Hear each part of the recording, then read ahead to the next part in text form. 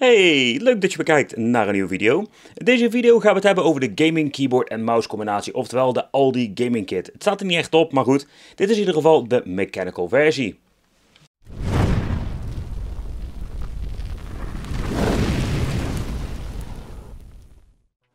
Ik heb de vorige variant ook gereviewd hier op de channel en ik dacht bij mezelf van, ja, en mensen zeiden er is ook een mechanical editie. Ik denk, ik had die toch nog nergens gezien.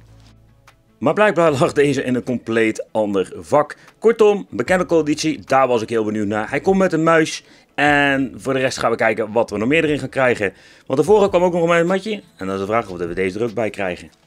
De gaming mechanical keyboard en hij komt met een 6400 dpi muis. Backlight met 5 verschillende kleuren, dus als het goed is, is die wel een stukje luxer als zeg maar de normale keyboard. Dan heb je hier in principe nog wat meer informatie over het toetsenbord. Het is hier van mechanical keyboard aankraber gegeven. Hij komt hier wel met een braided nylon cable, oftewel een mooie met zo'n stoffen kabeltje. Ze zeggen dat hij 50 miljoen meegaat de lifetime voor de knoppen. Ja, voor de rest ben ik wel benieuwd. In ieder geval, hier hebben ze ook de pressure geven ze in ieder geval aan. Maar laten we eens eventjes gaan kijken wat we gaan krijgen als het gaat om de kwaliteit van het toetsenbord en hoe die gaat klinken. In ieder geval hebben we veel dpi instellingen, veel meer dan bij de Battletron muis volgens mij. Kortom, laten we eens even gaan kijken. Ik was wel een beetje verrast dat we uiteindelijk een toetsenbord kregen van de Aldi, dat ze ook ermee gaan beginnen. Zo, dit is het toetsenbord. Dan hebben we hier de muis. En dat is het dan ook. We betalen wel een stukje meer voor deze kit dan bij wijze van spreken voor die andere. Maar ja, we krijgen uiteindelijk dan ook wel iets meer als het gaat om het toetsenbord. Want althans, het hopen we in ieder geval dat de kwaliteit beter is. Maar hij is wel mechanisch. Dat was de andere niet. Dan hebben we hier nog een handleidingje. Nou ja, in principe er zijn zover ik weet geen drivers. Dus het is gewoon plug and play. Zoals we hier kunnen zien. Ik heb hem volgens mij op de verkeerde taal juist gezet. Maar dat laat ik je ook in deze video even zien. Is dat er veel functies zijn voor het toetsenbord. Even vechten met de handleiding. Zo, moeilijk in handleiding. Zo, daar zijn we dan eindelijk. In principe alles moeten we gaan bedienen zoals bij de goedkopere toetsenborden vaak via het toetsenbord met combinatie met de FN. Zoals je hier ziet hebben we de Windows functies. Dan hebben we ook even de LED light modes. In ieder geval speed changing en direction changing. Nou, in ieder geval we gaan eens even kijken wat we mee kunnen doen in een apart gedeelte van deze video. Maar laten we eens eventjes gaan kijken naar de keyboard eerst. Want daar was ik heel erg benieuwd naar. Volgens mij had ik al per ongeluk een knop losgetrokken toen ik hem eruit wilde luppen.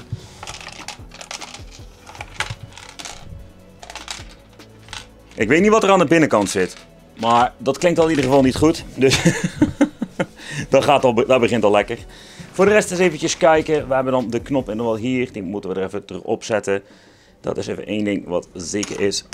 Ja joh, lukt lekker. In ieder geval, de knoppen kan je er vrij makkelijk afhalen. Niet echt dat ze super strak zitten, dat is dan wel even een dingetje. Maar voor de rest, hij komt hier van met blue switches en voor een blue switch maakt hij nog best wel veel lawaai. Nou moet ik wel zeggen wat ik fijn vind dat er in ieder geval wel de numpad aanwezig is. Daarnaast inderdaad komt hij met een lekkere lange mooie stoffen kabel. Dat vind ik altijd wel heel cool.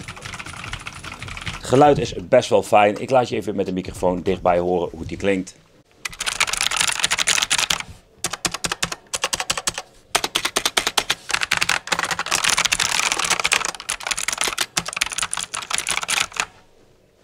Aan de achterkant krijgen we dan in principe de voetjes. Wat wel heel belangrijk is bij dit soort toetsenborden, dat hij best wel breed is. Ik heb in het verleden wel eens van die toetsenborden gehad, die hebben dan een hele dunne voetjes. En ja, serieus, dan had ik hem in principe op mijn bureau staan. Viel bijvoorbeeld een microfoon erop of iets best wel zwaars. En dan brak het gelijk af. En dit voelt best wel stevig aan, dus daar ben ik in principe wel blij mee. Dan heeft hij ook wel nog mooie rubber eronder zitten, dus het geeft extra veel grip. Uiteraard, als je hem plat legt, heb je ook genoeg rubber pads over hier. Dus het gaat in principe dat het niet maar zomaar overal heen en weer glijden. De RGB Gaming Mechanical Keyboard. Nou, ze hebben er al inderdaad de pressure er ook op zetten. En ook echt de Keystroke Live. Zet dan ook precies erop. Uiteraard made in China. Voor de rest staat er niet echt een merk op dan alleen maar hier dat NK logootje. En that's it voor de rest. Als het gaat om de kwaliteit van de knoppen. Nou, op zich vind ik hem niet verkeerd. Maar het is in ieder geval gewoon een vrij standaard toetsenbord als het gaat om de layout voor de rest eigenlijk. Voor de rest als je kijkt naar de knoppenlayout, in principe als het gaat om de schuinte, daar hebben we dan op zich niet echt iets heel speciaals in. Voor de rest heb ik wel het idee dat deze op een vrij rare manier erin staat. Hier de shift zeg maar. Want je ziet hem, normaal gesproken heb je een mooie curve, dat heb je dan bij deze niet. Dus niet een heel groot probleem, maar wat ik denk dat het juist uit het voordeel is, omdat deze in principe wat hoger staat. En hier kunnen we ook even gelijk zien hoe lang de travel is van elke knop. Het enige wat ik dan persoonlijk wel vind, als je in principe gewoon kijkt hoe snel je de knoppen eraf kan halen, is het wel heel snel.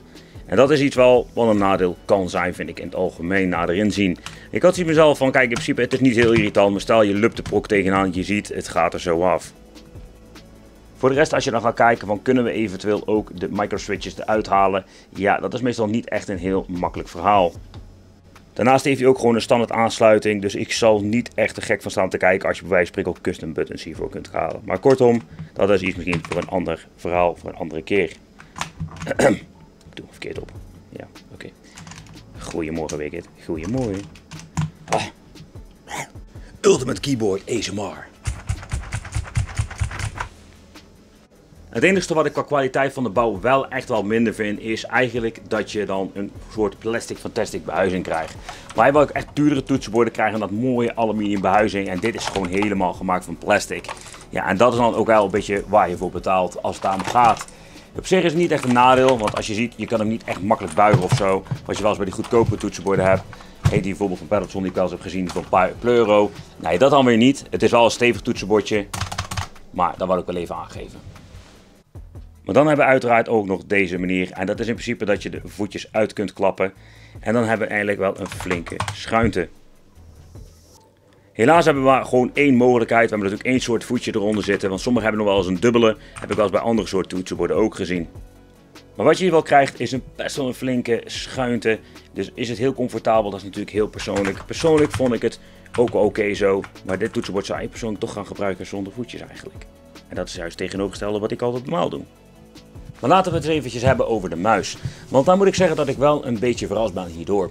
Het is een heel ander soort kwaliteit muis waar ik eigenlijk naar gewend ben. Om te beginnen krijgen we dan hier een mooie lange kabel. Soms vaak bij die setjes heb je dan weer zo'n goedkoop muisje. En dat valt bij deze dan ook wel weer mee. Hij is wel heel veel plastic fantastic. Daar wil ik ermee zeggen dat er echt niet echt veel rubbergrip op zit. Behalve de bovenkant in principe. Wat wel mooi is. Daarnaast vind ik hem wel lekker klikken. We hebben een compleet rubberized scrolling wheel. Oftewel hij is van rubber dus het heeft lekker veel grip. Dan hebben we hier twee functieknoppen aan de bovenkant voor de DPI instellingen waaronder. Maar hier aan de zijkant, iets wat ik eigenlijk bij een goedkope set nog nooit heb gezien, is dat we eigenlijk in principe gewoon speciale knoppen krijgen om hem in te stellen. En dat is best wel cool eigenlijk. Dat brengt me toch eventjes snel terug naar de handleiding, zoals je hier aangegeven dat je dan de drivers via een Google Drive moet downloaden. Persoonlijk, heel eerlijk, vind ik dat eigenlijk best wel vreemd. Google Drive niks mis mee, maar gewoon de manier normaal zeggen, ga naar een website toe of zo. Nee, hier word je naar een Google Drive rechtstreeks gestuurd. Ja, dat is een beetje vaag, maar goed. Maar ik vind het best wel een mooie en kwalitatief leuke muis. Tuurlijk voor de specificaties vergeleken met duurdere merken. Ik denk Razer, Logitech kan je dat zeker niet meer vergelijken. Maar ik denk als we gaan kijken naar bijvoorbeeld een Battletron, daar vind ik toch wel dat die echt wel een stuk luxer is. Voor de rest wat ik ook vind is dat eigenlijk, ik heb wel natuurlijk wat grotere handen. Voor kleinere handen weet ik niet hoe comfortabel dit is. Hij heeft in principe best wel een flinke, zeg maar, hoogte. Maar ik vind het wel een fijn comfortabel muisje. Daarnaast ook de klik van de muis wat ik al eerder aangaf zijn heel fijn. Daarnaast reageert ze heel snel. Je duim in mijn geval zit ook vrij snel in principe bij alle knoppen. Dus je kan heel makkelijk bedienen. Dus daar hebben ze ook over nagedacht. We hebben er al eentje aan de voorkant zitten. Die vind ik wat minder persoonlijk. Maar het algemeen, de kwaliteit van de muis is echt wel heel fijn. Hij weegt ook ietsje zwaarder dan je normale Battletron muis. Hij heeft echt wel hele mooie curves hierzo. Dus hij zit bij mij echt comfortabel in mijn hand. Bijvoorbeeld ook deze curve aan de zijkant die ik je liet zien. Daar ligt dan lekker mijn andere vinger in. Dus het is, dat betreft ben ik er erg over te spreken als het gaat hoe comfortabel die is en hoe die in mijn hand zit. Dus dat is zeker helemaal top. Maar laten we eventjes gaan kijken naar het gewicht van de muis. De muis weegt 116 gram. Dus het is op zich misschien niet heel erg schrikbarend. Maar laten we even een andere erbij pakken. Kijk, bijvoorbeeld hebben we hier de eentje van het kruidvat. Die gaan we even speciaal unboxen snel. Dat doen we gewoon even tussendoor. Maar even een idee te geven over de kwaliteit. Het is natuurlijk een muis van een paar pleuro. Dus het is ook wel eigenlijk een beetje appels met peren vergelijken. Maar deze weegt maar 70 gram. Maar even een idee te geven, kijk, en de bouwkwaliteit is gewoon heel anders. Het is ook gewoon een veel luxere muis. Nou, deze heeft dan eigenlijk in principe niet eens helemaal zijknoppen. Je hebt ook wel iets zwaardere muizen, bijvoorbeeld Battletron, die wou ik iets luxer. Maar toch blijf ik erbij, de muis, ja, zeker niet verkeerd. Maar laten we het eventjes hebben over de functionaliteiten van het toetsenbord, wat je er allemaal mee kunt doen. En ik moet zeggen, ik vind het tegenvallen. Eigenlijk met de F1-knop moet je eigenlijk alles bedienen. Om te beginnen, we hebben meerdere functies voor de LED-verlichting. We kunnen dit zover ik weet niet echt veel aanpassen. Druk je de F1-knop in namelijk en we hebben in principe een speciaal icoontje voor de LED-verlichting. Nou, zoals je ziet krijg je dan verschillende soorten varianten. Knipperen, boven naar beneden en dat soort zaken. Wat je even daarnaast als kunt doen, je kan hem met lichten zetten zoals je hier ziet, je kan hem uitzetten. Maar op het vuilst, het is wel zichtbaar met daglicht, maar toch vind ik het niet echt heel geweldig. Voor de rest is het een geinig iets. We kunnen met links en rechts de kerstboom wat sneller laten gaan. En dat is eigenlijk in principe de functie die we hebben. Dus het is wel zeer beperkt als het daarom gaat. We kunnen ook niet de wereld verwachten als het gaat om in ieder geval verlichting en dat soort zaken bij een mechanical keyboard. Voor de rest moet ik wel zeggen dat ik zoiets heb van, beetje jammer. Want de LED-verlichting is natuurlijk wel een van de gave key functions van een toetsenbord als deze. Dat maakt hem juist eigenlijk een gaming keyboard. En dat vind ik persoonlijk dan wel een klein beetje tegenvallen met een paar kleine functies en ja, eigenlijk wat snelheidsopties die we hebben. Maar goed, dit is hetgene wat we gaan krijgen. Maar laten we eens even hebben over de verlichting van de muis. Nou, dit is eigenlijk wel een beetje hetzelfde wat we in het verleden hebben gezien, is gewoon heel basic. Het is best wel fel, dat vond ik dan weer wel. De verlichting komt wel mooi aan de zijkant ook hier er doorheen. Ja, voor de rest is het wel apart eigenlijk dat de G5 totaal niet opgelicht wordt. Maar dit is dan hetgene wat we gaan krijgen met de kleuren en al de functies. We kunnen dan inderdaad nog met deze toetsjes aan de bovenkant kunnen we ze wisselen van kleuren. Dat is best wel cool. En wat nou eigenlijk bijvoorbeeld ook wel iets is van de DPI-instellingen. Zoals je ziet, op het moment dat je een DPI-instelling geeft hij een bepaalde kleur aan. En heeft een vaste kleur voor een bepaalde DPI-instelling. Dus dat is eigenlijk best wel grappig, maar ook best wel handig. Want dan kan je in principe zien welke die staat als je op een gegeven moment weet welk kleurtje waarvoor staat. Rood is bijvoorbeeld één na snelste. Maar laten we even in een potje gaan gamen, want ik ben benieuwd hoe die uiteindelijk speelt. De muis, ja, de muiskliks zijn heel fijn. Ik heb voor de rest geen muismat nodig, want in principe de mat die ik gebruik is een halve muismat. Voor de rest, de muis is wel comfortabel. Zelf moet ik zeggen, het toetsenbord moet ik wel enorm aan wennen. Ik vind het dat betreft wel... Ik moet zeggen, het toetsenbord moet ik gewoon enorm aan wennen. Dat is zo één ding wat zeker is. Maar hij is zeker niet slecht of zo.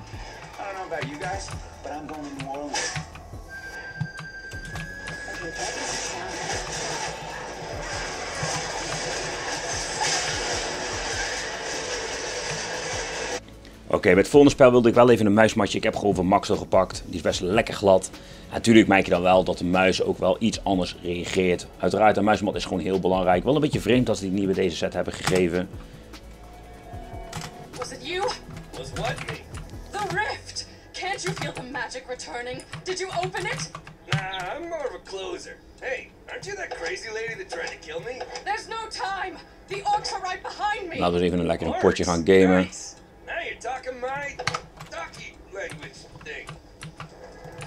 Here, lurky. Heel erg leuke game trouwens. Orcs Must Die number 2. Ze hebben inmiddels geloof ik ook een deel 3 al uit.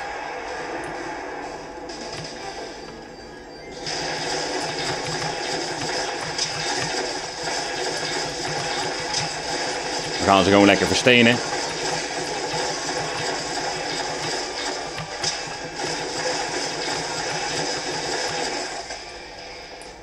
De muis reageert voor de rest hartstikke goed. Het is wel ideaal, dat instellen, wauw. De snelste vind ik niet echt heel prettig. Nou, de muis speelt op zich wel heel fijn. En vooral met een muismatje merk je echt wel een verschil. Maar ik zit altijd wel een beetje te vechten met welke DPI-instelling ik altijd wil. En ik heb in principe op wat lage DPI staan voor deze games. Omdat het wat rustige shooting game is. Even sneller. Ja, het toetsenbord begin ik al een beetje gewend aan te raken.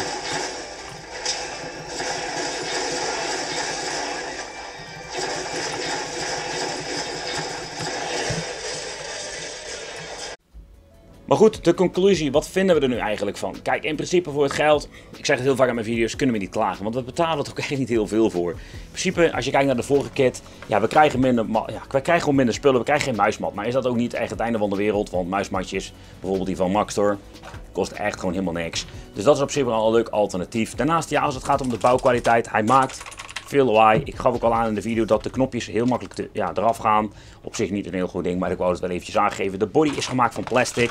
Ik wil hem eigenlijk openmaken om dat rammeltje eruit te halen, maar ik dacht ik ga hem niet uit elkaar slopen. Kortom, want het is inderdaad voornamelijk veel plastic en dat vind ik dan niet echt heel fantastic. De muis daarentegen was zeker niet verkeerd. Daarnaast vond ik de vormgeving heel comfortabel. Ook dit extra randje hier zo. Het was gewoon een hele fijne muis. Daarnaast ook die DPI-instelling met die kleurtjes was heel erg leuk. Ook de kleur is gewoon heel beperkt als het gaat om het toetsenbord bijvoorbeeld. Nou, compleet rubber wieltje. Nou vind ik dit niet heel goed succes. Vaak die dingen worden op een gegeven moment een beetje smoezelig en vies. Ik ben daar niet zo heel groot fan van. Daarnaast heb je in ieder geval hier aan de zijkant de knoppen zitten. Nou was dit allemaal wel leuk, maar de driververhaal, daar was ik dan weer helemaal niet blij mee. Simpelweg omdat je ziet van ja, dan moet je allemaal via een Google Drive downloaden. Ik hou er allemaal niet zo van. Dat vind ik dan bijvoorbeeld bij merken zoals Logitech, waar je gewoon echt een goede software hebt, vind ik gewoon heel belangrijk. Dus voor mij mogen ze dit gewoon lekker achterwege laten. Houd het gewoon bij een goede, comfortabele muis. Doe gewoon wat standaard functieknoppen in die we gewoon kunnen gebruiken in het algemeen. Daarnaast de G5 vond ik ook niet heel makkelijk te benaderen. Het is zeker een veel betere muis. Bijvoorbeeld dit soort muizen krijg je vaak bij zo'n kitje. Ja, dat is gewoon plastic fantastic, super goedkoop. Dus dat is zeker wel een positief iets. Kortom, dit is wat ik ervan vind. Laat me weten wat jij ervan vond. Heb je hem gekocht of heb je interesse? Laat me een berichtje achter als je nog vragen hebt. En ik zou het leuk vinden als je subscribt. Dus vergeet zeker niet het belletje ook te drukken. En dan zie ik jou weer de volgende keer.